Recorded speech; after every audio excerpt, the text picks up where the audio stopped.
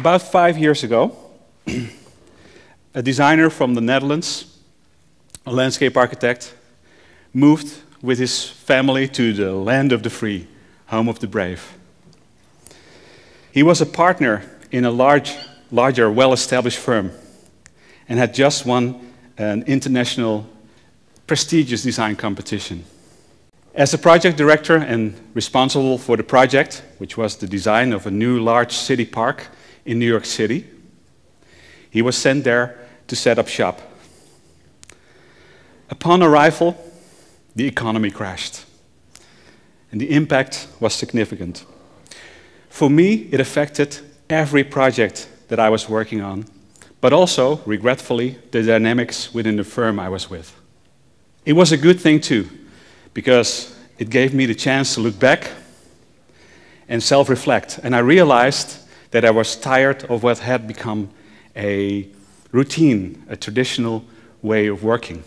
I was a bureaucratic and no longer a creative professional. I felt that my work could be better, more nimble and swift, more responsive and more resilient. So I did what I had to do, and I started a new practice for urban design and landscape architecture in New York. I wanted to bring together a design team composed of young, eager, highly educated, highly talented professionals of various disciplines: an architect, a landscape architect, an industrial designer, a scientist, a branding specialist, almost like a musical group that is composed of individual talents. A diverse team, 100% collaborative and 100% creative.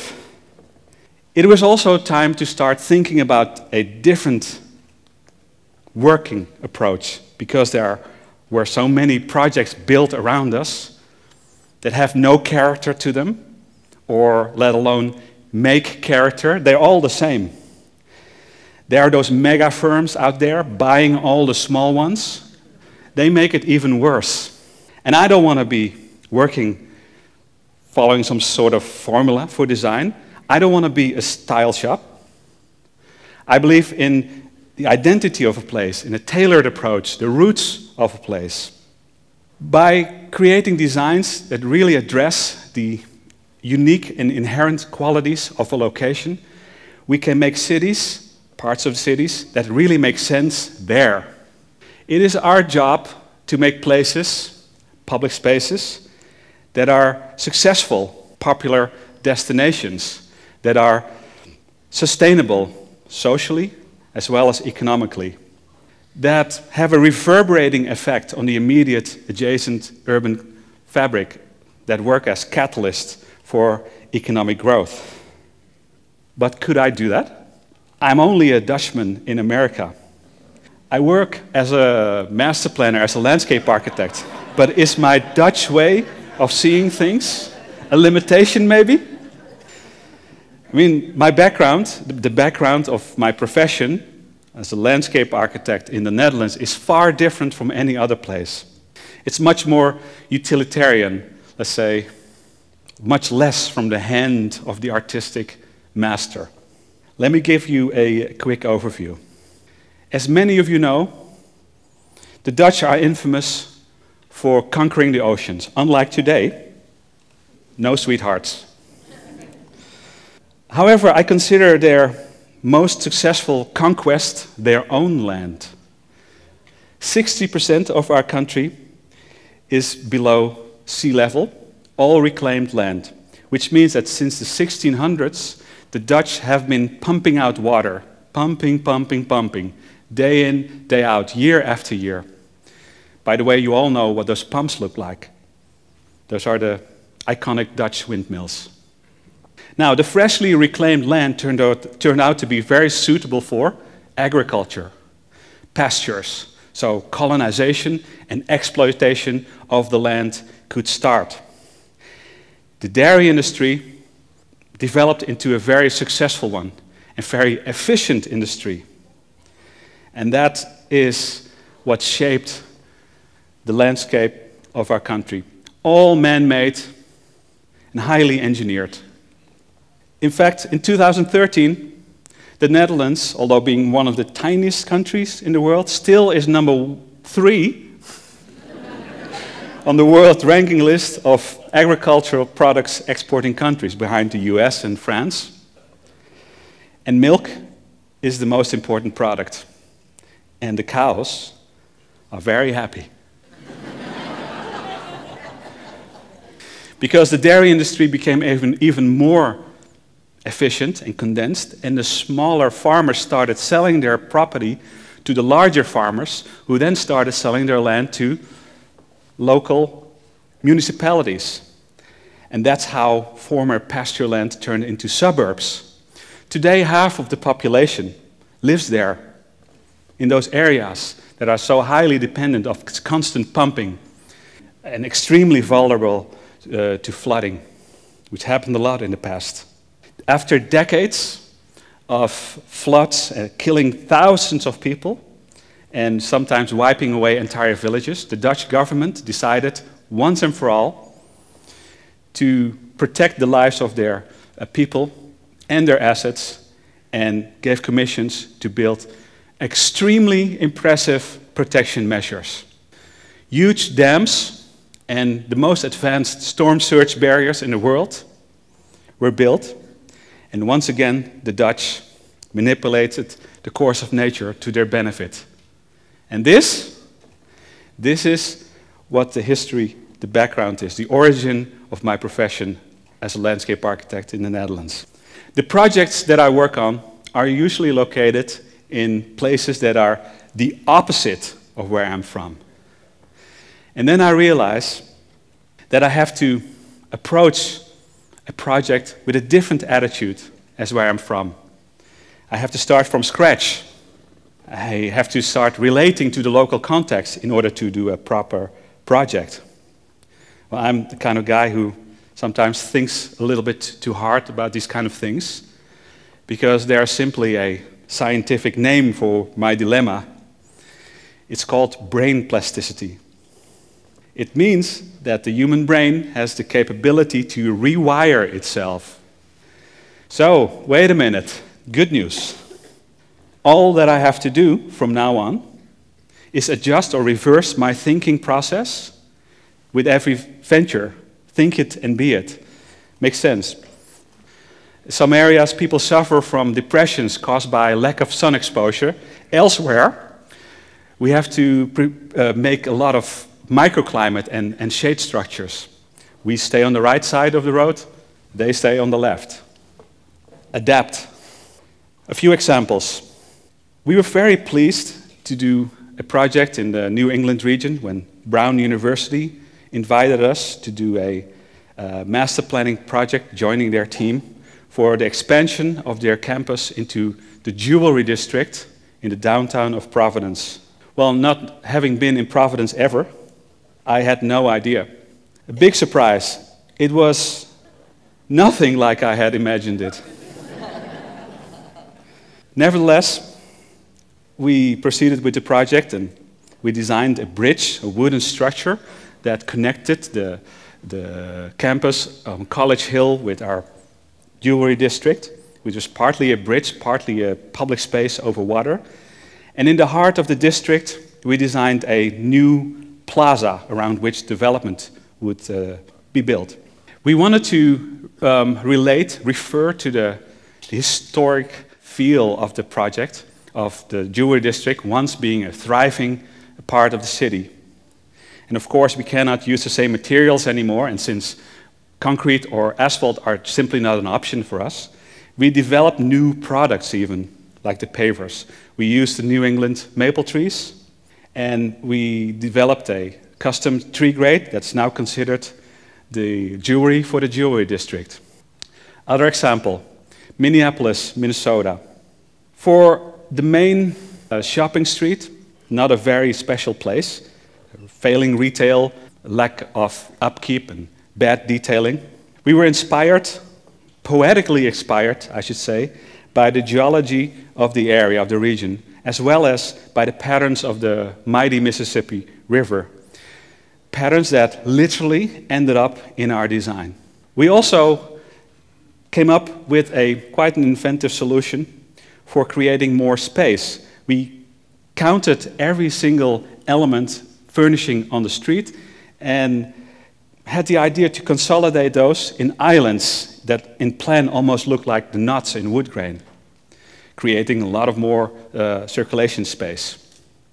Also, by doing that, by providing more root space for the trees, we were able to give the place 6 times more green than currently is the case.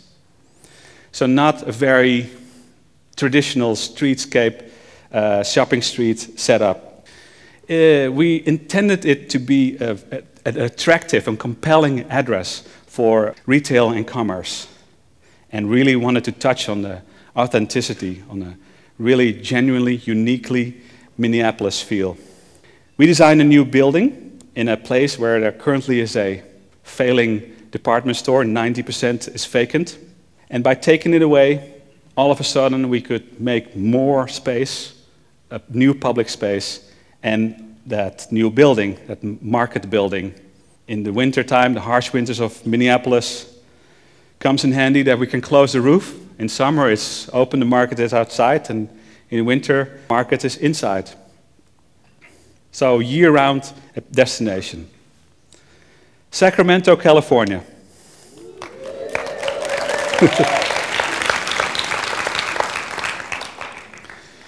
Many interesting initiatives are going on in the city, in the downtown and near the downtown. One of them, just right across the river, is called the Bridge District. The name comes from the iconic Tower Bridge of Sacramento. Now, since we know that good design instigates development, we were commissioned by the developer to design and conceive a pilot project. And we were inspired by what Sacramento stands for, agriculture.